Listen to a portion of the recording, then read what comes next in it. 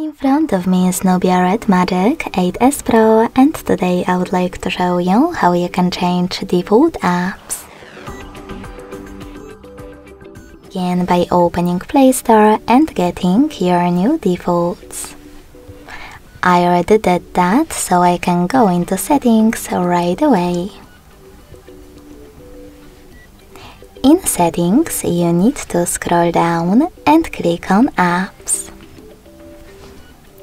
Then select default apps and click on one of those sections that you wish to manage. In my case, browser app. Lastly, click on your new app that you wish to apply and go back. So when I do that, as you can see, my default app has changed. Thanks so much for watching. If you enjoyed this video, don't forget to leave a like, comment and subscribe.